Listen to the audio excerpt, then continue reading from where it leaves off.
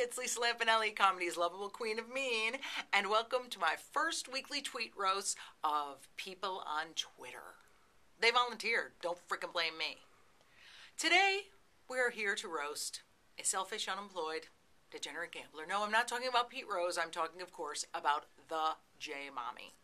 The J-Mommy gambled away her kids' educational funds in order to buy a Mercedes. Suddenly, Dina Lohan becomes second worst parent in America. J-Mommy, you're a great mom. You know, your maternal instincts are more questionable than Zsa Zsa Gabor's double Dutch skills.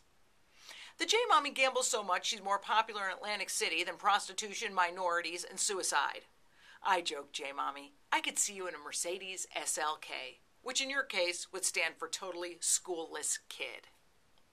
We're also here to roast an unfunny wannabe comedian who dates people way too young for him. No, not the situation. I'm talking about T.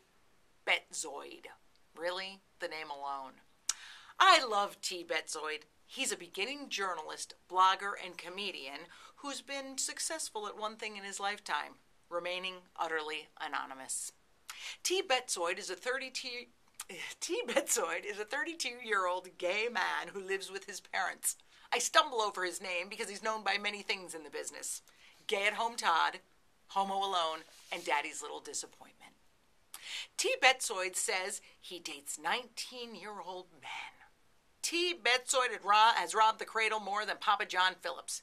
He's ridden more wild young asses than a Mexican farmhand. And he's seen more juiced-up assholes and dicks than the casting director of Jersey Shore. Moving on. 5-foot Mohawk is a big-titted Puerto Rican biatch who's a college dropout with no job. Way to buck the system, 5-foot. Now please get back to tidying my room. 5-foot Mohawk says her tits are 36E. 36E! If your tits are that big, I bet your hips belong on Sabado Gigante. 5-foot Mohawk's tits are the biggest thing to come out of Puerto Rico since Jennifer Lopez's ass. And those Spanish tits are so big and buoyant, she should rent them out to Cubans and Dominicans to float over here on. 5-foot, you know I love you Latinas. But come on, we know you all are sluts. I bet you're the biggest ball player to come out of Puerto Rico since Rico Clemente. And his name's really Roberto Clemente, and I fucked that up. But you don't know who that is anyway because it's an old reference. So F you, go back to MySpace. 5-foot Mohawk contends she's a starving artist. Police! Since when is tagging the side of buildings in the projects art?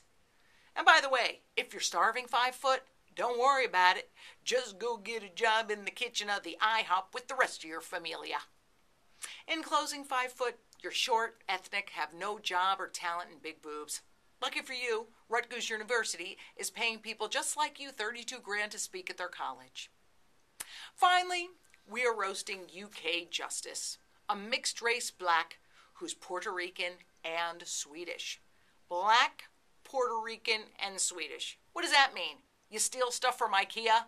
Oh, come on, Justice. I've seen your photos. There's nothing Swedish about you. You look like a bulimic Benicio del Toro. You know, I would be remiss at this time if I did not congratulate you, Justice, on your weight loss. I love your before and after pictures, but seriously, keep your clothes on, okay? You probably have more stretch marks at this point than the Octomom and Kate Gosselin combined. Seriously, you look so great after your AIDS diet. Look at that before picture. You look like Shirley Hemphill from What's Happening. But Justice, one word of advice. Now that you've lost all that weight, do yourself a favor. Change the hair. Jesus Christ, your hair is kinkier than George Michael in a public men's room. I joke, UK Justice. I love you. And that's mostly because you're a British fag. I know, redundant. I bet you've blown out more British men's colons than late-night curry. You've been in more British men's mouths than bad dental work. You've had more British men ride your tunnel than the London Underground. I got a million of them. In closing, UK Justice, I'd like to say you were fat, bloated, and fucked by lots of guys. Congratulations, Justice. You're the precious of England. Tune in, everyone, next week for my second weekly roast. And by the way, if you like this or even if you didn't, let me know by tweeting #tweetroast. Let's get this shit trending, bitches. Tweet roast, Lisa Lampanelli. Holler.